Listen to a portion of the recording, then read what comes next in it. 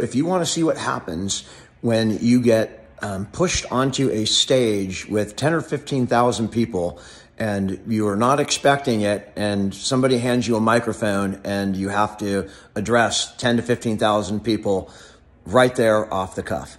I am fortunate enough to have a really famous musician as a client, and last night he played in the Golden1 Center, and they reached out and sent me some tickets, so I went with a buddy of mine, and we're sitting there watching the show, enjoying the show. I'm watching my client up on stage, and you know, as the concert's winding down, a roadie comes over and grabs me and says, "Hey, I've been instructed to bring you up." I'm like, "What the hell is going on?" And I follow him. He's, you know, clearing crowds, cops are making way, like out of a movie or something, and he take me up to the stage, and he's like, "Hey, can you just, I want you to go ahead and hand these Kings jerseys to the band members." And Pedro, the lead singer, was my client, did not know that I was there. And so as I walk onto the stage, you know, he kind of stops and sees me. He's like, "Hey, Dan," and he calls me over and really sings my praises for a couple of minutes. It was really wonderful. What a really good guy.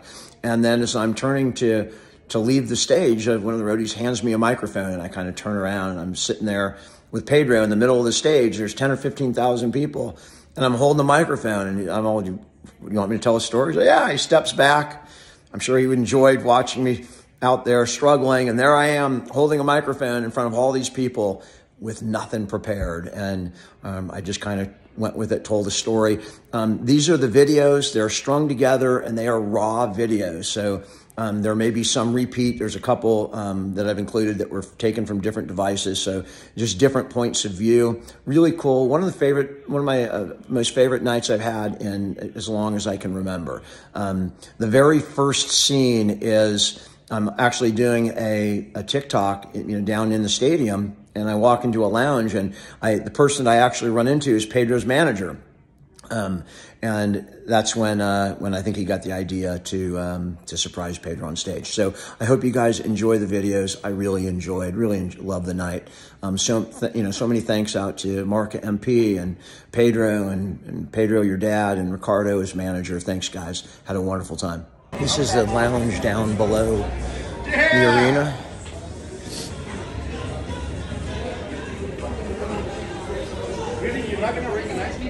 How you doing, man? Thank you for coming over.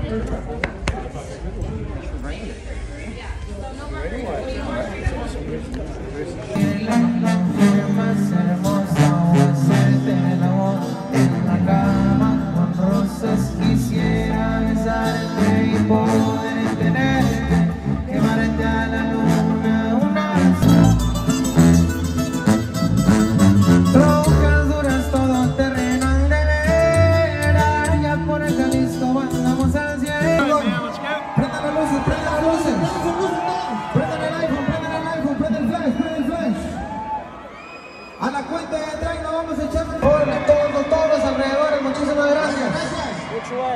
Que se mire el perrón, Sacramento, a la cuenta de 3. Nos echamos un grito bien perrón. 1, 2, 3, arriba Sacramento.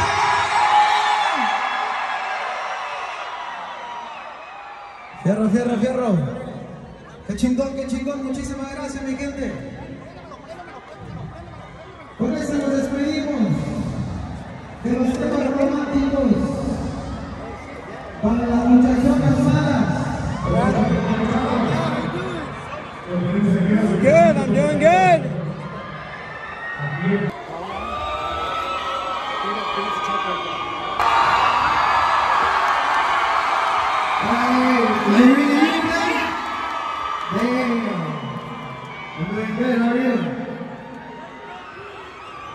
Mi raza, la gente que es mi fan sabe, a lo mejor tal vez no conoce este viejón. Yo choqué en el 2020, es mi abogado. Este viejo fue el que cuando estaba bien morrillo andaba cagado el palo. Este viejo dije, ponte la pila acá con los papeleos. Y él hizo todo lo posible para que andemos acá cantando en los conciertos sin ninguna fecha se moviera. Y anda acá el viejo. Es de Sacramento. De aquí es. Y dije, hey, I'm gonna have a show at the Golden1 Center and I want you to come. And he's right here. Thank you, man.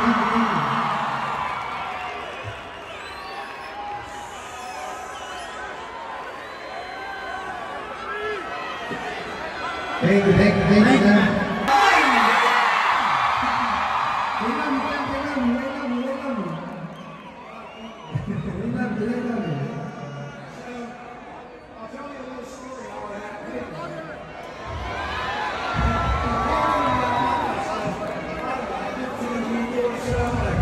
I had absolutely no idea that he was a rock star.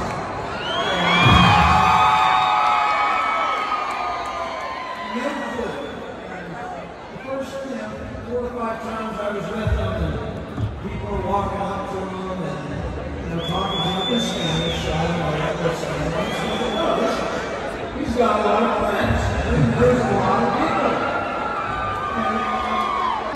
Sabe, a lo mejor tal vez no conoce este viejón. Yo choqué en el 2020. Don't drink and drive, okay? Never drink and drive. Never drink and drive.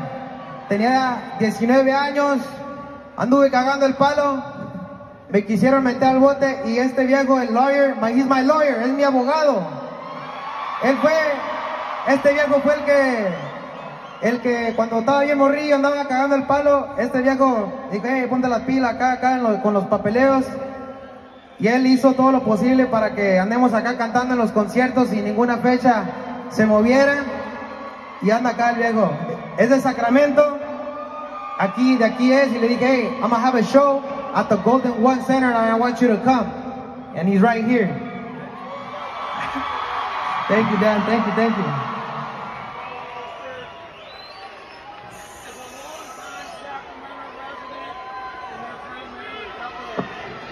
Thank you, Dan. A real goal right here. That's right.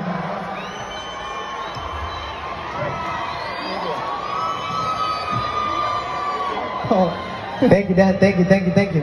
My pleasure, Pedro. You want me to tell a story? All right. I don't speak Spanish, so I hope that's all right. Un grito para mi compa Dan. They love you, Dan. They love you. There's a lot of people.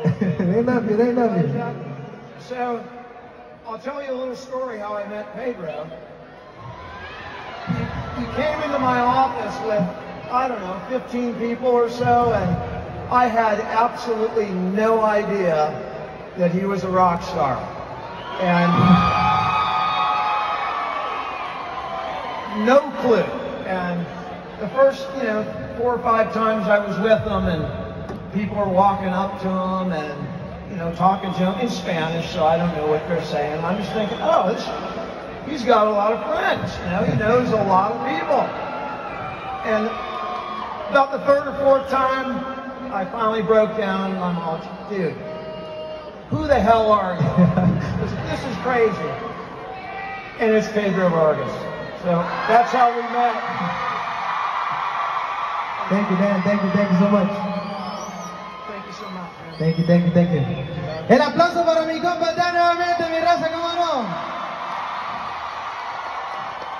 Qué chingón. Shorty.